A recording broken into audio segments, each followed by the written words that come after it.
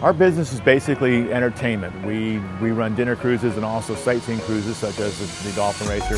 So we're in the business to make people happy and go out and see some dolphins and have a good time on the water.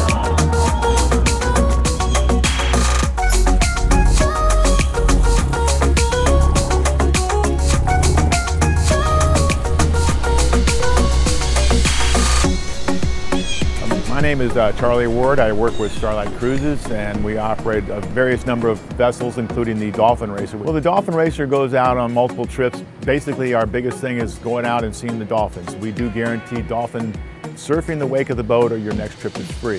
What we mean surfing the wake is the captain will find a pod of dolphins and run by them at a certain pronounced RPM, which creates a very large wake at the back of the boat. Dolphins love to come and jump in that wake. We call that dolphin surfing. Our captains are pretty versed with the waters around here. They know where to look for the dolphins, and they love to come over and play around our wakes. Prior to our Repower, we were running some 12-cylinder motors, and they were the old 2-cycle motors, which was 900 horsepower.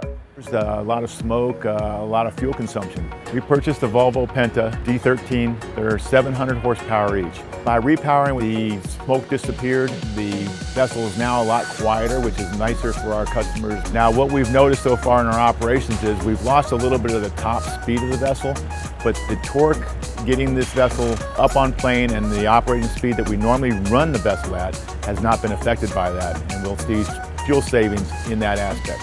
We hope to maintain good rapport with the company in the near future. We're a Volvo Penta proven success.